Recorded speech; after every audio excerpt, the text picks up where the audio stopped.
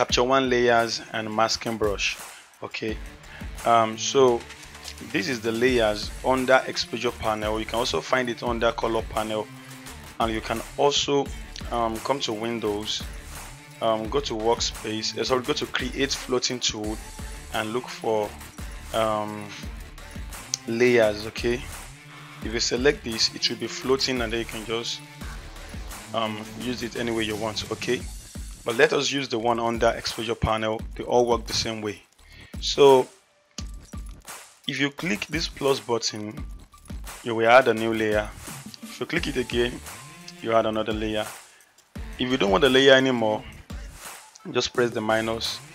That way you can remove any layer you have created that you do not want anymore. Okay, so let us create another layer and rename it as lips, because that is the layer because I want to edit the lips, and I don't want whatever I do on the lips to affect the skin or to affect the background or to affect the cloth.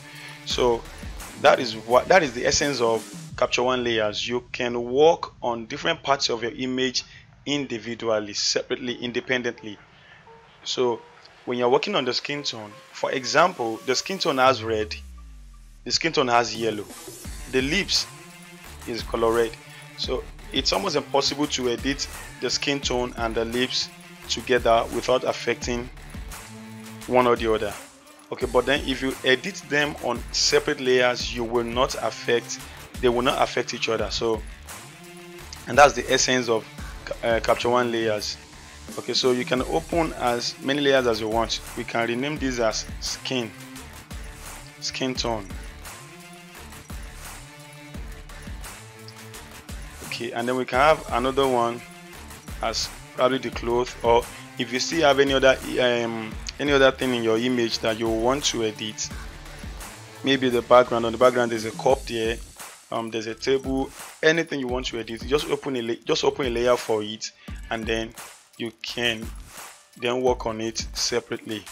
Okay, so for example, now to work on the lips separately, we have to mask the lips on this particular layer. Okay, we have to mask the lips, so you can either press B on your keyboard or choose this tool to draw your mask. Okay, you can zoom in, right click, set the size of the brush to what will work for you.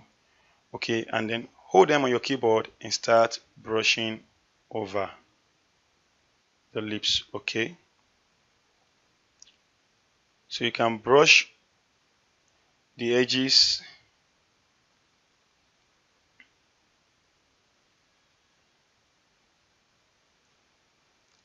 and then right click and choose fill mask. Okay, that will fill everything. Or you can just continue to brush everything manually. Okay, whatever works for you, just go ahead and do it. Okay, so make sure every part of the lips is brushed with this masking brush. Okay,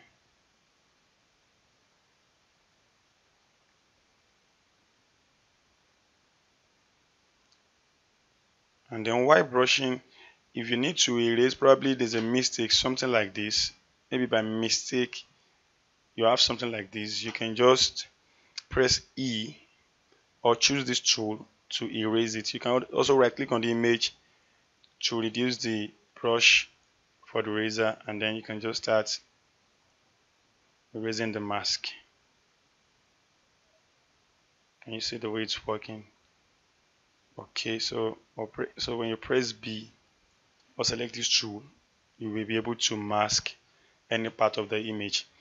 And then this part we have masked, but then you press M, you will remove the mask. Okay, but now whatever you do on this layer will only affect the lips that we have brushed over. Okay, can you see? Press M.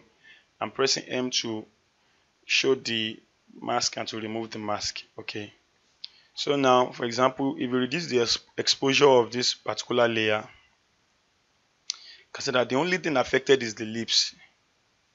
Okay, so if I feel like I don't like the that the lips is too saturated, I can desaturate it here to whatever I want. Or if I feel like it's not well saturated, I can increase it. As you can see, it's not affecting any other part of the image. That tells you that with Capture One layers, you can edit every part of the image individually, okay? And then you can do the same thing for the skin. Press B and start brushing over the skin, okay? And then you can edit it individually here. So that is how to use Capture One layers, and that is how to use masking brush. Any part you brush on, that's the only part you will work on, okay?